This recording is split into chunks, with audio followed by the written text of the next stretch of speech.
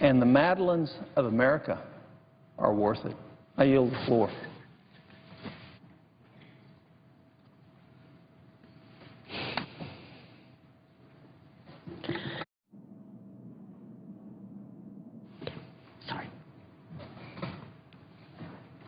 Madam President. Senator from Alabama. The remarks by the Senator from Oklahoma are very interesting and telling, and I listened to him carefully. And I believe basically he is right on the point. I believe basically that we all agree with the Senator that it is important to reduce the waste and duplication in our government. He points out a lot of it. GAO has done it too. Our staff has met with the GAO several times on ways to address this problem. We know the problem. We've got to act on it. And we've got to take it very seriously. And GAO, as Senator Coburn said, is coming out with a new report. But if we work on this, the government is going to be more efficient, and we're going to save money, and we're going to respond to problems in America much better. We're a long way from doing this, and I appreciate his remarks this afternoon, and I hope that a lot of my senators were looking at that and listening to it. Madam President. Senator from Nebraska. Madam President, I ask unanimous consent to speak about 12 minutes as in morning business. Without objection.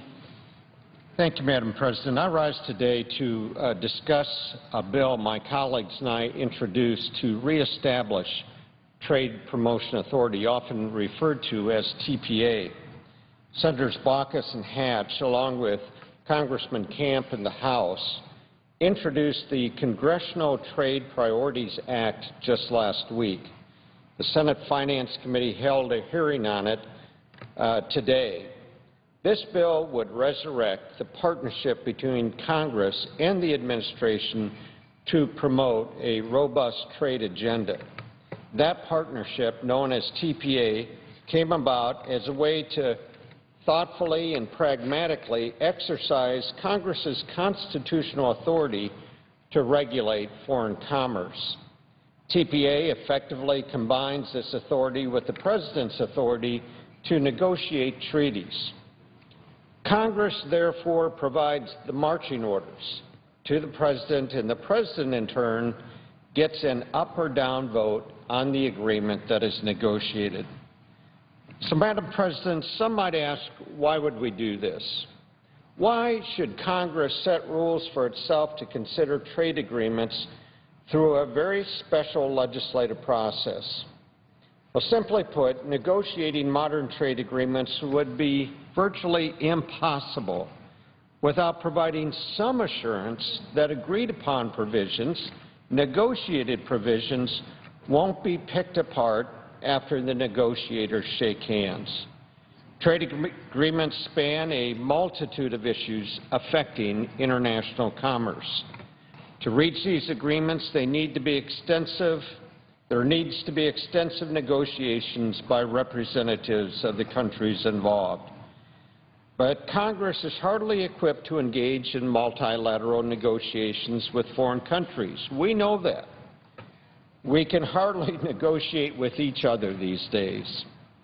TPA allows Congress to set priorities for trade agreements and engage with the President throughout the process. During floor considerations, amendments cannot be offered because it would undermine our trade representative. It would undermine the trade representative's hand in negotiation.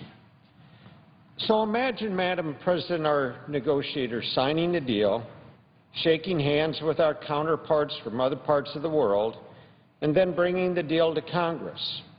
Then, after 535 people offer a whole slew of amendments, they have to go back to the other countries and try to reopen negotiations because everything has been changed. No one would ever negotiate a trade deal with the United States again. So why is that a bad thing? Should we negotiate trade agreements at all? I would argue unquestionably the answer is absolutely yes. White Houses from Reagan to Obama would agree with that. Furthermore, the overall benefit of free trade is undisputed by the economists. A free, rules-based trading system is much better for America than a system where the government picks winners and losers. And it's better for American jobs when the playing field is a level playing field. Let me give you an example. Colombia. In 2011, Congress passed a trade agreement with Colombia, already one of our most important allies in Latin America. Now, that trade relationship is thriving as a result of that agreement. Consider this. Between 2011 and 2013, U.S. goods exports to Colombia have increased 18%. At the same time, U.S. goods exports to the rest of the world have decreased by 2%. Trade agreements are a great benefit to Americans as well as in corners of the world where they need a strong ally. Unfortunately, that's a message that doesn't always make it through. Instead, we hear a chorus of scare tactics about job losses, environmental concerns, whatever it is. Critics ignore the proven power of trade to expand job opportunities and to improve standard of living, not only here, but around the world. At the same time, the lives of millions of people around the world improve. Almost all economists would agree that countries should move toward more free trade, not less. One need only examine tariff rates to understand why it's in our best interest to pursue trade agreements. U.S. barriers to trade are already very low by global standards. Our average tariff rate is 3.5%. Compare that to our current trade negotiating partners. Vietnam has an average tariff rate of 10%. Malaysia's average is 6%. Japan and the EU both have average tariff rates of 5.3%. Only New Zealand has a lower rate than we do. So trade agreements help to level the playing field by bringing down tariffs imposed on our goods by our competitors. Put simply, trade agreements knock down barriers. They open up doors for U.S. producers and manufacturers to get our economic engine going again. Critics falsely claim we're going to experience a flood of cheap imports as a result of new trade. My friends, that simply doesn't make sense when our tariffs are already low. Trade agreements bring down our competitors' high tariffs. They level the playing field. The benefit to trade is especially clear for agricultural products, huge drivers of the economy in my state. Our average tariff on these imported products is 5%. Malaysia's is 11%. The European Union is 14%. Vietnam is 17%.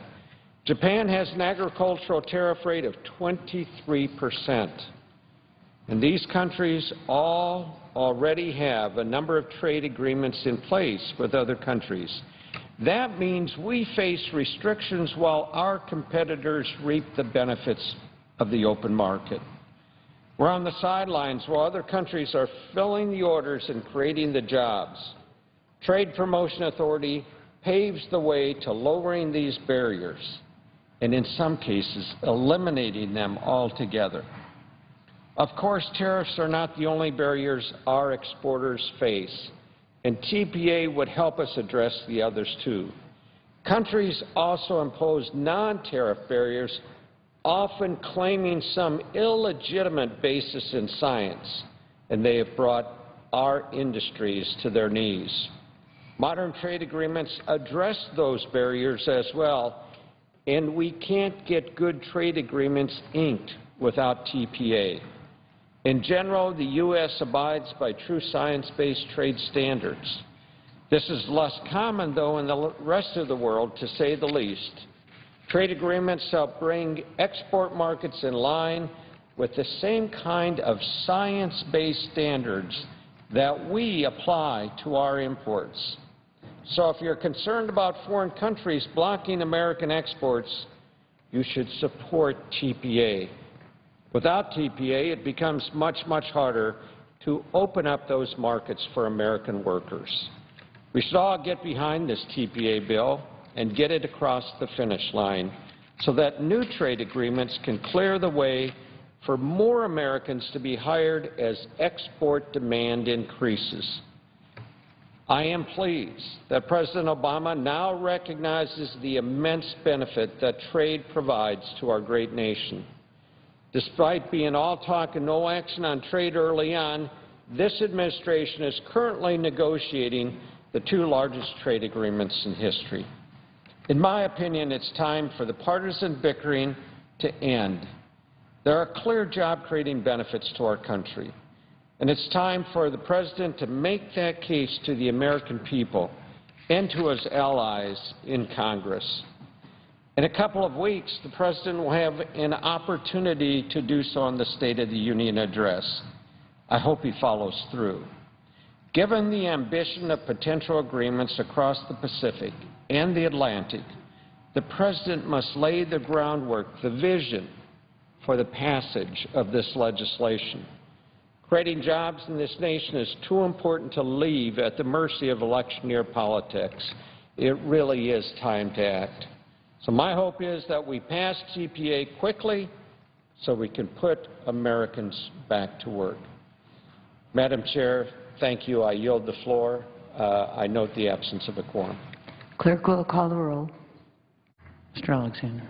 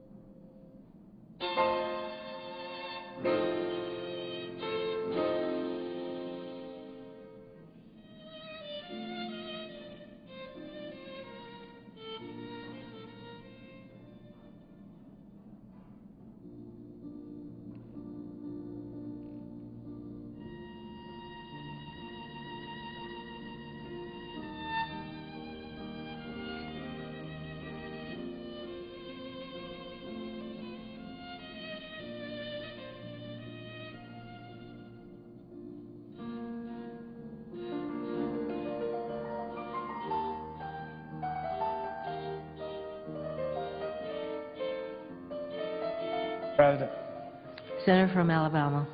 is the Senate in quorum call? Yes, we are. I would ask consent that the quorum call be dispensed with. Without objection. Madam President, our late colleague, Senator Byrd, liked to say there have been two great Senates in the United States in the history of the world, the U.S. Senate and the Roman Senate. He understood the special and crucial role the Senate fulfills in our constitutional republic. The Senate is where the great issues of our time are supposed to be examined, reviewed, and discussed before the whole nation in public. Yet in the last few years, we've witnessed the dramatic erosion of senators' rights and the dismantling of open process. We fund the government through massive omnibus bills. This is the bill that's before us now, 1,583 pages stacked up here before us. And that no one really has a chance to read or evaluate or analyze. Senators are stripped of their rights to offer amendments. We won't have amendments. Bills are rushed through under threat of panic, crisis, or shutdown. Pass it today or the government shuts down. Secret deals rule the day. Work is done outside the public, and millions of Americans are essentially robbed of their ability to participate in the process by examining what their senators do. It's what they do. Under the tenure of Majority Leader Reid, the Senate is rapidly losing its historic role as that great deliberative body. If this continues, America will have lost something very precious. One of the tactics by which Majority Leader Reid has suppressed senators' rights and blocked open debate is the technique called filling the tree. What this means basically is that when a bill comes to the floor, the leader will use his right of first recognition to fill all the available amendment slots on a bill and then block anyone else from offering an amendment. One man stands in the way of his 99 colleagues. I say one man, but not really all alone does he stand there. His power exists only as long as his Democratic colleagues support his blocking of amendments.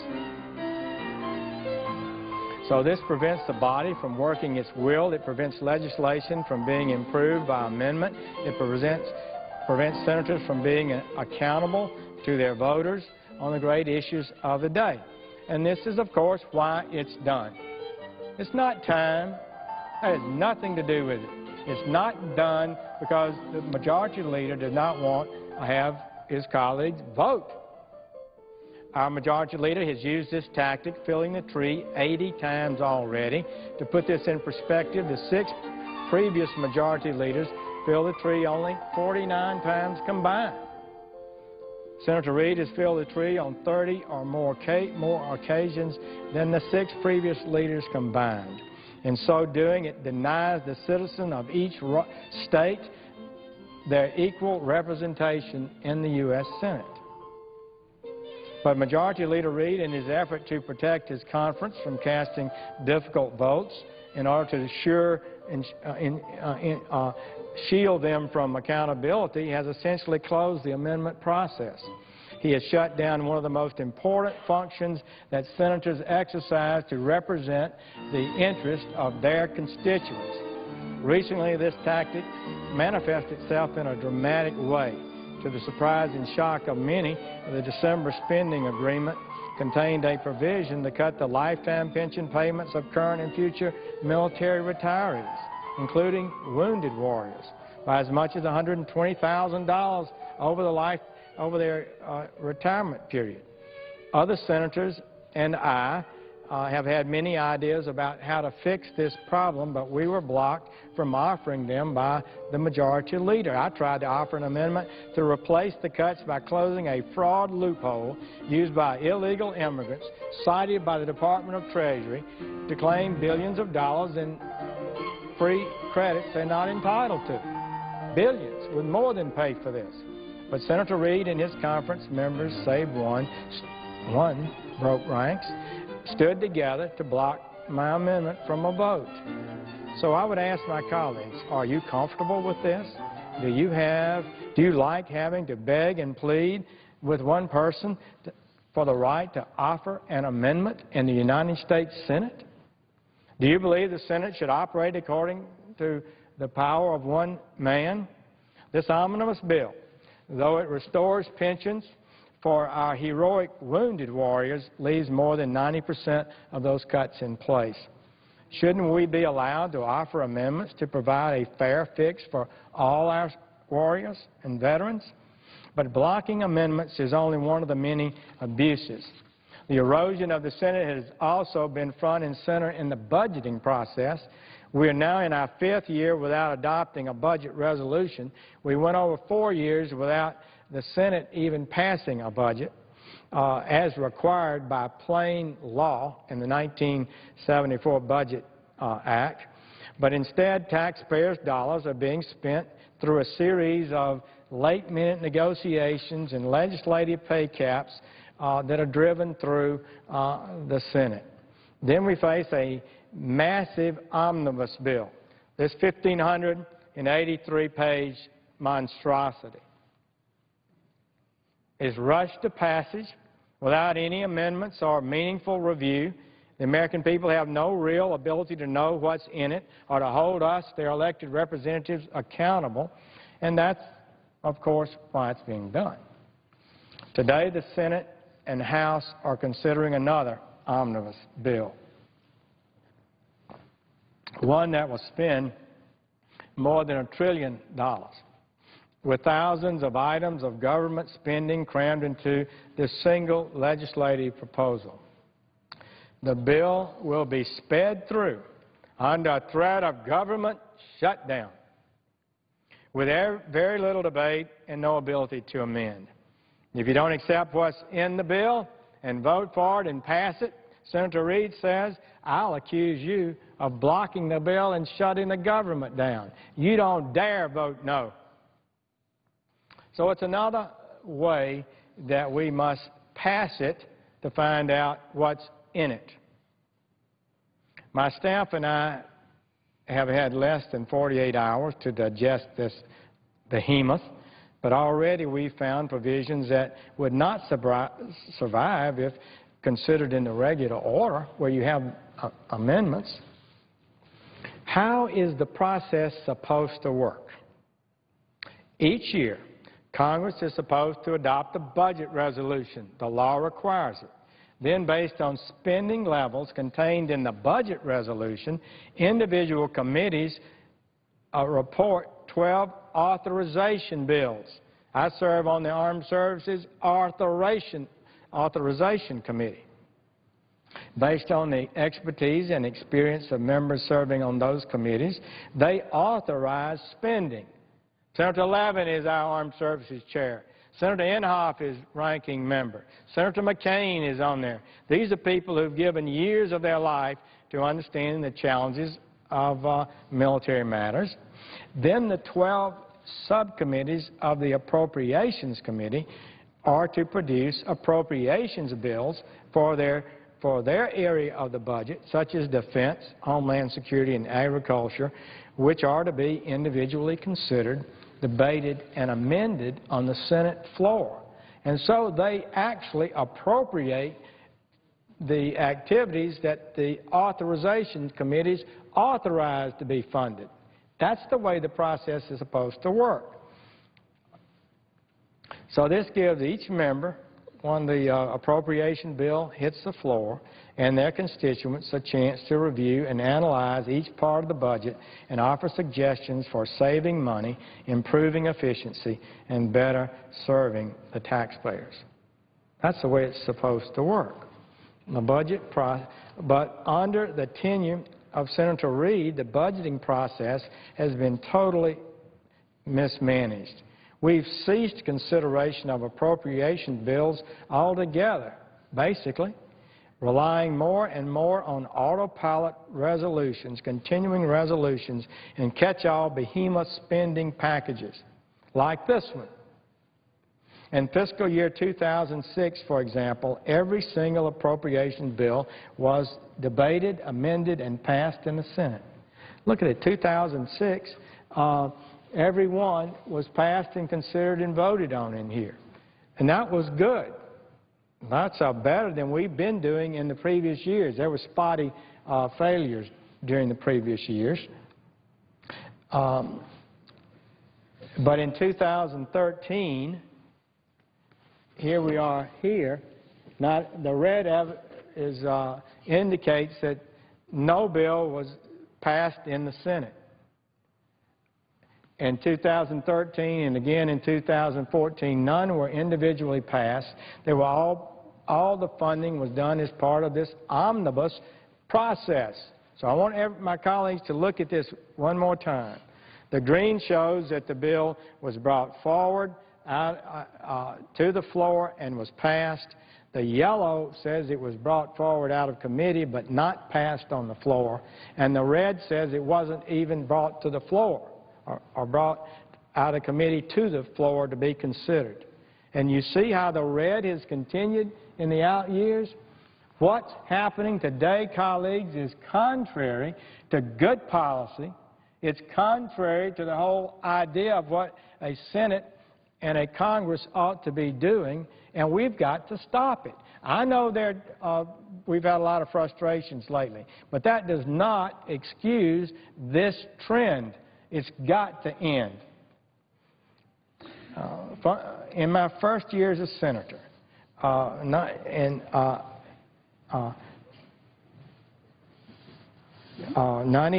the second year I guess I'm a senator, every bill was passed. Every bill was passed in 2010. But we've just gotten away from that completely. We can go back to that. It's not impossible.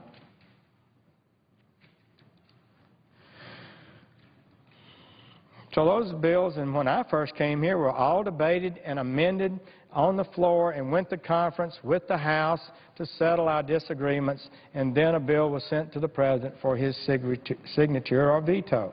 Over time, however, that's happened less and less frequently to the point that nowadays we don't debate appropriations bills at all. And look, Senator Mikulski is a great leader in the Senate and one of the people I admire greatly, and so Senator Shelby and others. And how we got into this process, I don't know. But I would just say this. I think it's fair to say that Republicans have clearly advocated for bringing the bills to the floor and having debates on them. I, as ranking on the Budget Committee, have clearly advocated we process a budget like we're supposed to do.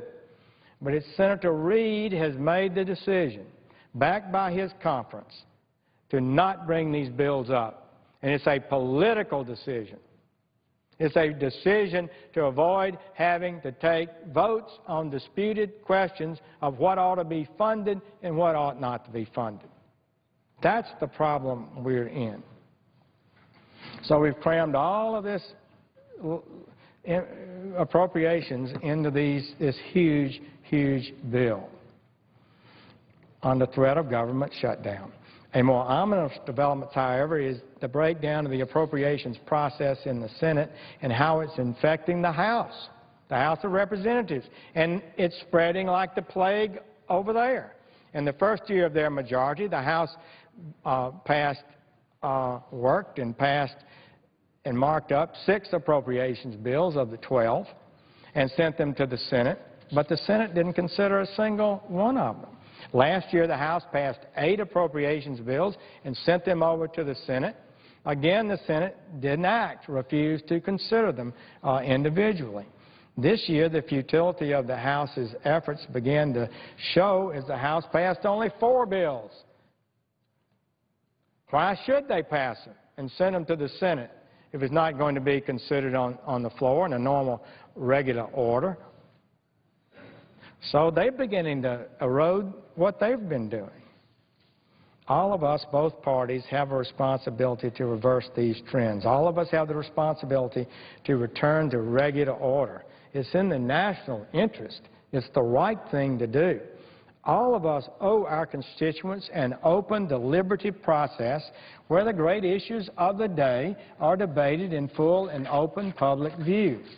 Each senator must stand and be counted on these issues, not hide under the table and avoid being held accountable.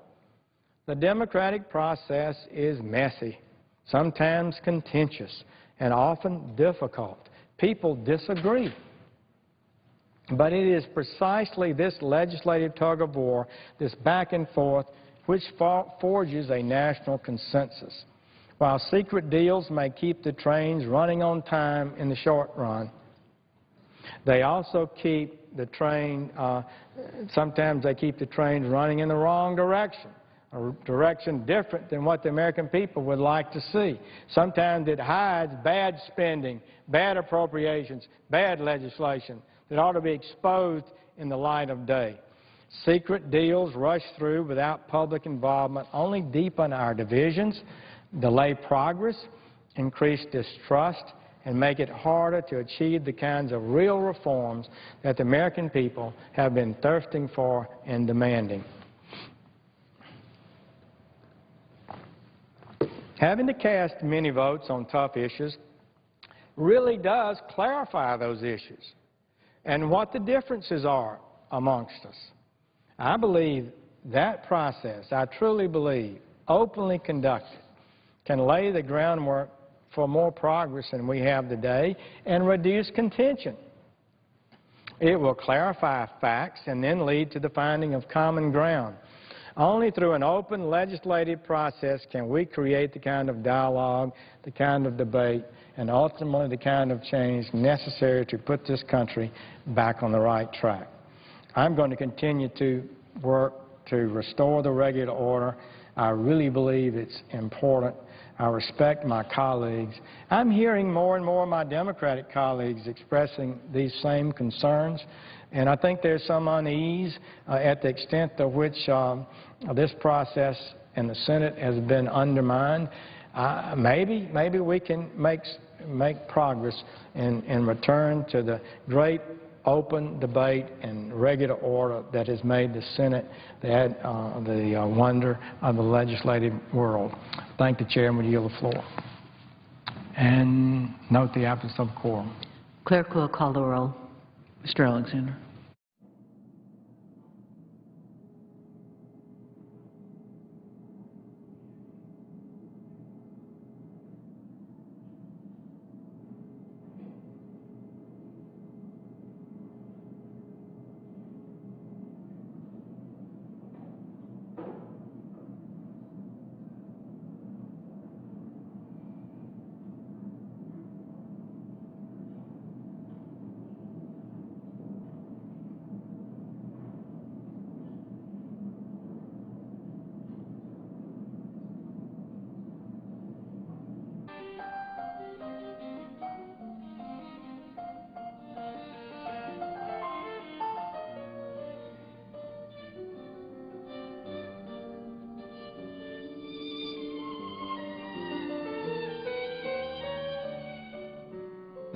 Madam President, Senator from Maryland. I ask that the unanimous consent that the call of the quorum be vacated. Without objection. Madam President, what is pending before the United States Senate is something called the Consolidated Appropriations Bill. It's consolidated because it consolidates the work of 12 separate subcommittees. As the chair of the full committee, I also chair a subcommittee called Commerce, Justice, Science, which I'd like to say what we did in our bill to advance really the protection of the United States in terms of federal law enforcement, important domestic violence programs, but also we promoted trade and new ideas in science. And I'd like to share what we did. But before I do, I want to explain, many people don't understand the difference between the Budget Committee and the Appropriations Committee. The Budget Committee gives us the macro picture, what should be spent in discretionary spending, mandatory spending, like veterans benefits, which I believe ought to be mandatory, and also what our tax policy should be. Senator Murray of Washington State led that effort. We passed that bill in April. We tried to go to the floor, but there was go to conference, but there was objection to it. Finally, after 3 weeks of shutdown, we were able to get a budget, and this committee's job was given the job after the budget was passed to do the work of the Appropriations Committee. The Appropriations Committee takes the work of the Budget Committee and puts it in the federal checkbook line by line. Now, I'd like to elaborate on that, but I know that the gentlelady from New Hampshire has come to the floor, one of our newer members of the committee, but she's not new to good government. She comes to the United States Senate with an incredible background serving New Hampshire, particularly in the executive branch as governor. She brings a sense of what government can do, but that Yankee frugality that New Hampshire is known for. So, Madam President, I'm going to yield the floor at this time so that the gentlelady from New Hampshire may speak. Madam President. Senator from New Hampshire. Thank you, Madam President, and thank you very much to the esteemed chair of the Appropriations Committee for your kind words, and especially for all of the work that you have done to get us to this point where we have an appropriations bill before us. I know that you have worked very hard with Ranking Member Shelby, with the House Appropriations Committee Chair Hal Rogers and Ranking Member Lowy, and that is really your leadership in reaching an agreement on this bill to fund government for the rest of 2014 and to do it in a way that will support job creation, economic growth, and our national security. So thank you very much, Madam Chair. As you point out, I am a new member of the Appropriations Committee. I'm currently the chair of the Legislative Branch Subcommittee, and so I also want to thank Senator Hoeven, the ranking member of our subcommittee. It's been a real pleasure to work with him to draft the subcommittee work for the Legislative Branch Subcommittee. Now, for New Hampshire, this bill includes funding for the continued development of the new KC-46A aerial refueling tanker, which we're very proud. It's going to be the first round of those tankers are going to be based at Pease Air National Guard Base in New Hampshire. It also makes investments in the new military construction project at the Portsmouth Naval Shipyard. And we're very proud in New Hampshire of both Pease and the shipyard because they play a very important role in our national defense. And these strategic investments are going to create jobs there, they're going to boost the state's economy, and they're going to support our men and women in uniform. I'm also very pleased that this omnibus bill in front of us funds the Beyond Yellow Ribbon program. This is a program that connects servicemen and women and their families with community support, with training, and with other services. And as we look at the men and women coming back from Iraq and Afghanistan, Yellow Ribbon has been a very important program to help reconnect those returning service members to their community. It's also been very important in New Hampshire. We have many of our National Guard and Reserve who have returned from duty overseas, and that Yellow Ribbon program is critical. The legislation before us also funds the complete activation of the Berlin prison, just as it funds the Bureau of Prisons. In New Hampshire, that funding is going to allow us to get to a full complement of about 340 local jobs in northern New Hampshire, very critical to the northern part of our state. It's going to provide a $40 million annual boost to the economy in northern New Hampshire. And I'm especially appreciative to the chairwoman of the committee and all of the members for the effort to help the fishing men and women in New Hampshire who have just been devastated by declining fish populations. The bill authorizes $75 million in disaster relief for those members of our fishing community, so many of whom have had their whole livelihoods taken away from them. And this disaster relief money is going to help them during these difficult times, help them to recover, to rebuild what I believe is one of the most critical economic sectors still in New England. It's one of the oldest, certainly. I'm also pleased that this bill reverses some of the reckless cuts from sequestration. And instead, it makes important investments in the future of this country, in our education, in infrastructure, in science and innovation, and yet it also makes strategic cuts. For example, one of my favorites in the bill is that it prohibits taxpayer-funded expenditures on oil paintings for public officials. This is an idea that Senator Coburn and I have been working on over the last year, and I think it's exactly the kind of government spending that we need to get rid of. It sends a message, a signal. Even though it's not a lot of money, it's symbolic for the public to know that we're trying to address anything that we can, and this is one piece that we can agree on, and hopefully it will lead to others. The bill also requires all federal agencies to become better stewards of taxpayer dollars because it invests in inspectors general and agencies across the federal government. And inspectors general help those agencies better identify waste and cut spending. Now, while making smart cuts, the bill also invests in priorities like science and innovation. It provides more funding for medical and energy research and development, very important efforts that are underway at the National Institutes of Health. They're finally going to see some relief in this bill. And it supports education, including funding programs like Head Start that have been cut under sequestration. Head Start has been cut in New Hampshire, and it's particularly important because the more we learn about the importance of how children learn, the more we understand how critical early childhood education programs like Head Start are to their future development.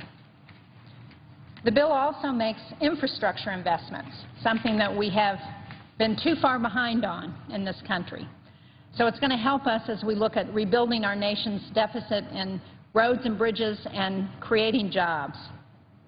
Now, as we all know, and I know the chairwoman would readily admit, this bill isn't a perfect bill, but the legislation before us is a product of the kind of bipartisan compromise that we've got to have more of in Washington these days.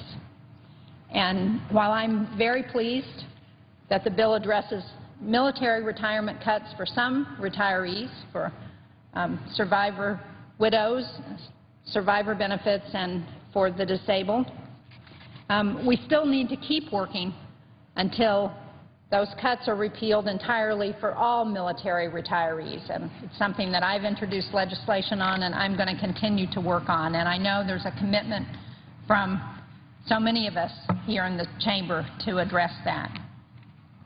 I also am going to continue working to provide full funding for the Low-Income Home Energy Assistance Program, LIHEAP, which helps seniors and low-income New Hampshire families pay their heating bills, especially during these cold winter months. This bill makes a small increase in that program, but unfortunately it's not enough to address the challenges so many families in New Hampshire and in the cold parts of this country are facing as we continue through this very cold winter. Now, small businesses in New Hampshire have not forgotten that during the shutdown they faced uncertainty and declining revenues. Federal employees in New Hampshire struggled to make ends meet while being furloughed. And that shutdown, a completely manufactured, unnecessary crisis, cost this economy $24 billion. Well, I think in talking to business people around New Hampshire, around the country, that one of the most important things that this bill does is it takes the prospect of another manufactured crisis off the table. It puts in place a responsible plan to grow this economy, to create jobs, and it takes away the uncertainty that has so plagued families and businesses across this country. I had the opportunity this week to meet with the head of the Business Roundtable. And one of the things he pointed out to me is that we are seeing right now the lowest percentage of private investment in our economy than we've seen in a very long time, in decades.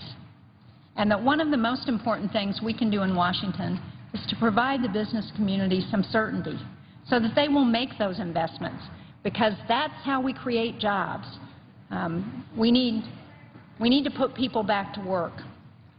And I think this legislation goes a long way to creating that certainty, to helping say to the business community, to helping say to those people who are unemployed, we're going to keep working on your behalf.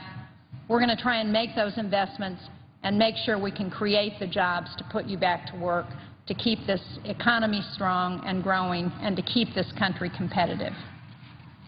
So, in closing, I just want to say to my colleagues that now is the time for us to build on this bipartisan success that we've seen, that the chairwoman has been able to accomplish with all of her other negotiators.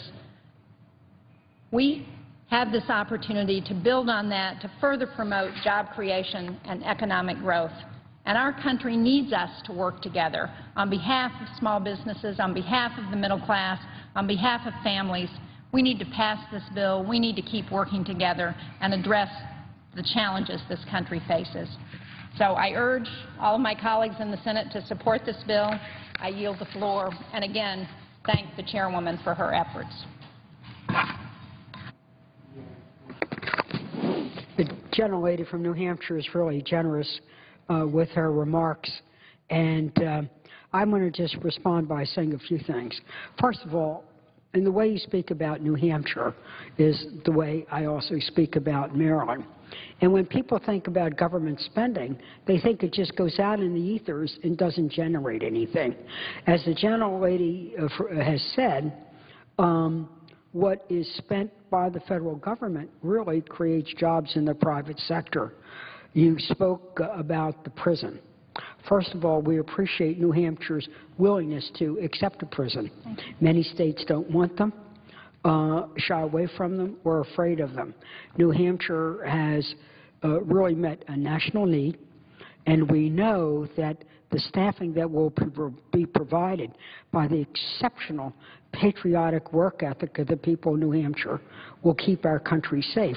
But those same guards, the same admin staff, will be out in their community spending money on housing at the local grocery store, maybe needing a wedding planner, whatever.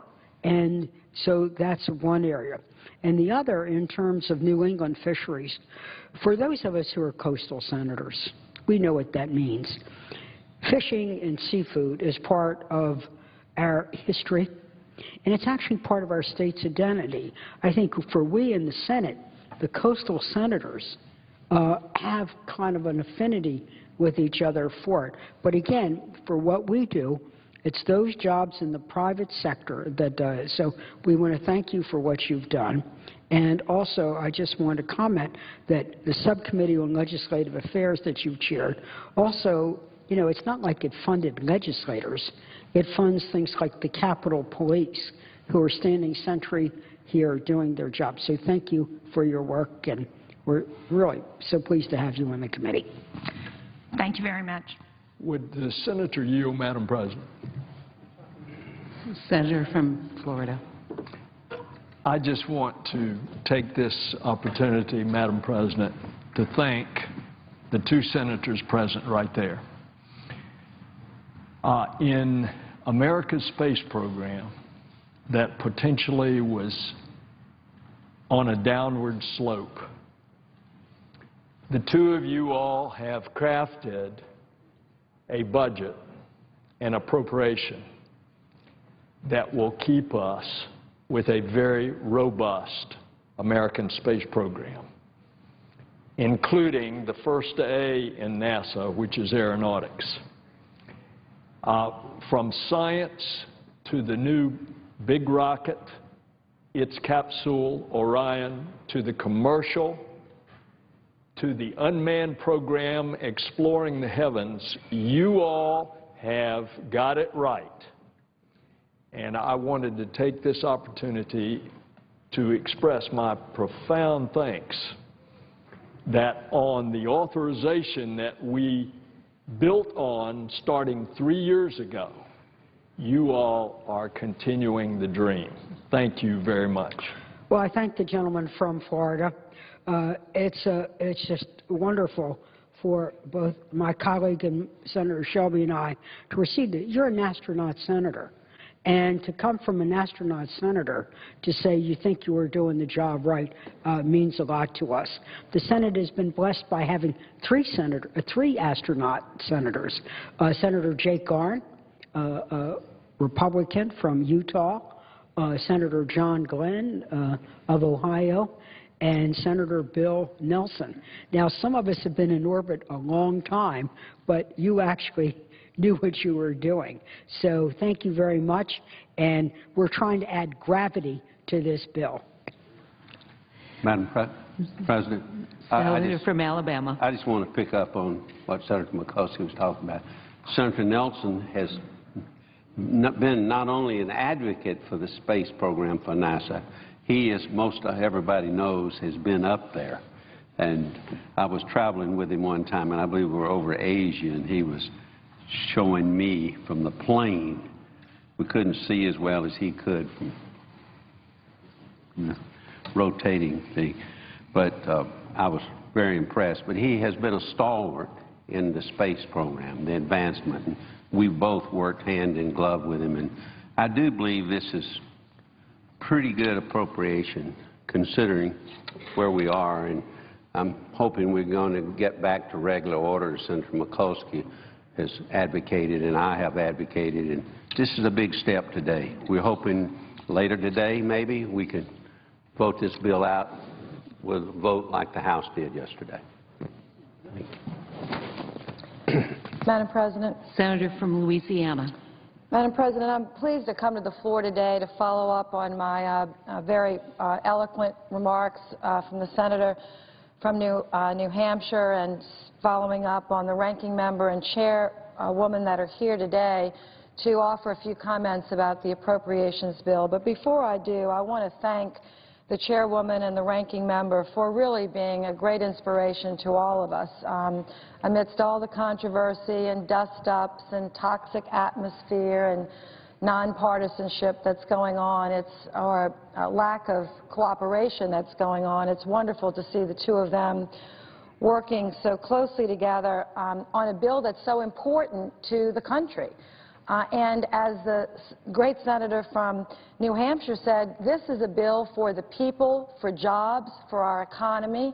It sends very positive signals across a breadth of industries that the federal government is stepping up to be a more reliable partner in these public-private partnerships that are represented in the funding of this bill, whether it's building our highways, building our space program, funding our Department of Defense, sending money to cities and counties that are doing all sorts of innovative and remarkable things with community development block grant funding with a lot of private partners. So contrary to popular belief and contrary to some things you might hear on the radio and television these days, the federal budget does a lot more than fund the government. It does a lot more than funding government employees. It's sending out millions, literally millions of green lights to small business contractors, to large businesses, saying, let's go. The yellow light was blinking a few days ago. The red light has been on for the last couple of years. This bill literally sends out millions of blinking green lights saying, get to work, let's go to business, let's build highways, let's build levees, let's build a space program, let's invest in the middle class. And in addition, I want to say how proud I am of Senator Mikulski's leadership, that she's managed to do this within budget constraints. This is not a free spending bill. This is a smart spending bill within constraints so that we're also mindful of reducing our debt over time, mindful about paying down our bills. So that's what's so really remarkable about this and why I'm going to be so proud to support it. And I hope we can get as strong a vote as the House did on this bill to show strong bipartisan support, because while it does address our debt and our deficit, it does so in a smart way with investments in things that we've agreed on really make a difference to the private sector. And I can tell you in Louisiana, this is going to have immediately positive effects. I want to highlight a few of those now in terms of the Homeland Security bill, which I am proud and happy to be the chair of the Homeland Security Appropriations Bill. And I want to also say that I've worked very closely with Senator Carper my colleague who is the chair of the authorizing committee, and our ranking members, Senator Colburn and Senator Coates, as we authorize stronger parts of Homeland Security and then fund some of those initiatives. And I'm going to hit the highlights of just 3 or 4. One of them is the Coast Guard. The Coast Guard is in our Homeland Security bill. It is a very important component of our government. It's one of the most popular components of our government, popular broadly by business and by people. Of course, very popular with the people that the Coast Guard has saved, you know, from drowning or from wrecks in our open seas, but also for the hundreds of companies and businesses that have contracts with the Coast Guard to provide some really cutting-edge shipbuilding that needs to go on in this country. And the senator from Alabama knows this, senators from Mississippi know this, the senators from Maine, the senators from Louisiana. We've lost a great deal of shipbuilding in our country to other countries. It is important that we keep as much shipbuilding here through the Homeland Security bill and through the defense bill here in America. Ships made in America, ships serving Americans, providing really good, solid jobs. And I am proud, along with Senator Cochran's tremendous support, who is a member of my committee, and Senator Begich, particularly from Alaska, who fought very hard for a good outcome on the Coast Guard budget, which is above the administration's request and has a modest increase and will be supporting so many important projects for our Coast Guard and the men and women of our Coast Guard. It provides $10.2 billion overall, which is a significant increase, and we did so within our budget constraints. Another piece I want to highlight is our enforcement of immigration and custom laws. We are in a big debate about immigration reform and the importance of finding common ground on immigration reform for the benefit of our businesses and our economy here in America that depend on clear rules of the road, clear processes for people to become citizens who have paid their taxes, that have come here legally, and for people that are here without the current legal papers to give them a path to citizenship once taxes are paid, once they get in line behind people that have come here legally. And protecting our borders is an important component of that. And in our bill, we have put the resources necessary behind enforcing those tough immigration standards and requirements.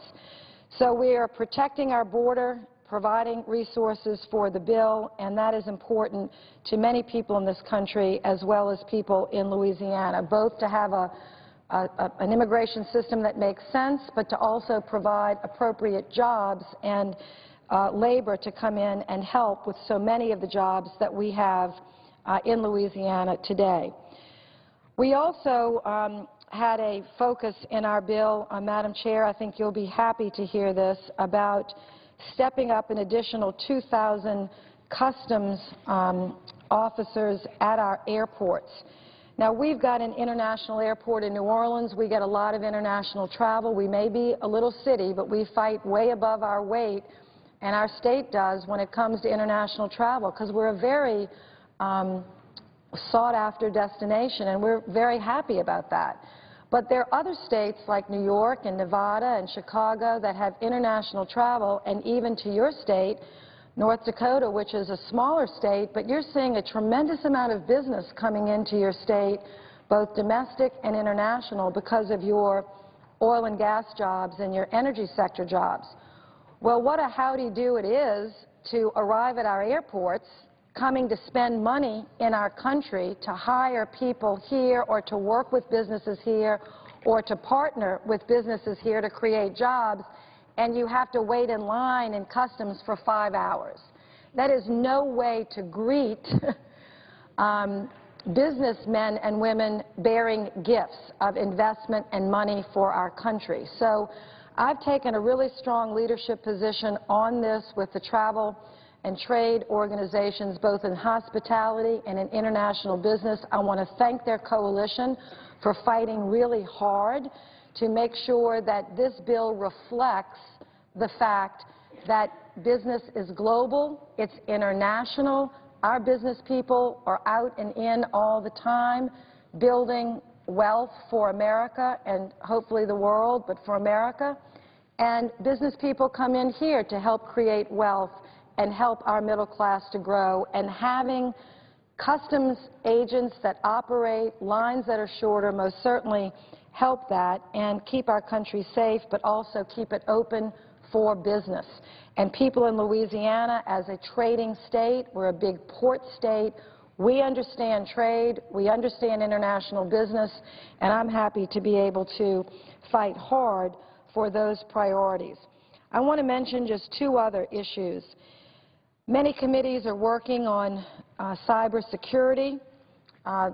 Homeland Security does not take the lead on cyber overall. The Department of Defense and National Security Agency does. But when it comes to securing our government and our government private sector partners, Homeland Security does take the lead. And we have stepped up some investments in cybersecurity. As a senator from Alabama most certainly understands in his leadership role, this is a real threat, not only to our government, to the Department of Defense, to our government as a whole, but to many businesses in America, private large businesses, medium and small, that are feeling the effects of these saboteurs and attackers. And the government has to stay focused and well invested, working with the private sector to make sure that our defenses and our security is up, and our bill recognized that. And finally, something close to my heart and close to my home is the funding for disaster relief. I hope no one ever has to go through what we went through along the Gulf Coast for Hurricanes Katrina and Rita. I know everybody's had terrible storms and floods, but there's never been a storm or disaster like this, and I pray to the Lord there will never be another one after it, before it or after it. The damage that was done in dollar amounts, the damage that was done across a vast stretch of land from Alabama to Texas, the devastation that it caused in numbers of homes and businesses lost is just unparalleled. Now, Sandy was a terrible superstorm, and because the Northeast is more dense than we are down south, they lost more homes technically than we did, but the dollar damage is still far exceeding in the aftermath of Katrina and Rita. But whether it's Sandy on the east or whether it's floods in North Dakota, which you all have had your share of, or Colorado, or whether it's storms on the Gulf Coast, we have to be ready with money to send immediately when people need help. Now, I'm going to say this because it's been a matter of argument between some here. When a disaster strikes, I am not going to look for an offset. I am going to look for the Coast Guard and FEMA to show up with the equipment they have to help people who are either drowning on their roofs or watching their houses burn to the ground. I'm not going to look for an offset. So as long as I'm chairman of this bill, we will have money in this bill to use on an emergency basis when emergencies occur, as they do fairly regularly, unfortunately, in the states that we represent down on the Gulf Coast. And it's just because we're right in the middle of that hurricane alley, these storms are getting bigger and more fierce, and we've got to be at the ready. Now, we helped Maryland. We've got money in for Sandy recovery, and there's money in here still for the ongoing recovery. It's phasing out now in the Gulf Coast, but there's still some projects that are working through even 9 years after Katrina and Rita. So let me just say that it's been a pleasure to work with my colleagues. I want to thank the members of my committee, particularly my ranking member, Dan Coates, from Indiana. And I really want to thank Senators Bagich and Senator Cochran for their great work with the Coast Guard and helping me negotiate this through the process. And again, I think these are just some of the highlights of our bill. Nothing would have been possible without Senator Mikulski and her determination to get the green light on, because people in my town, in my state, are tired of yellow and red. They want to work. They want to go to work. They want to build, buildings and build roads and get projects underway. We've got lots of permits pending that the money in this bill will allow to be released and to go. So I'm proud to vote for it. This is all about jobs, economic competitiveness for America, and good jobs for Louisiana. And I'm sure every senator, or almost every senator, will say the same thing about this bill, because it was well done, job well done, and I yield the floor. Madam President. Senator from Wyoming. Madam President, I rise today to again express my great disappointment about a matter of importance to Wyoming and many other public land states that have not been properly addressed by this omnibus bill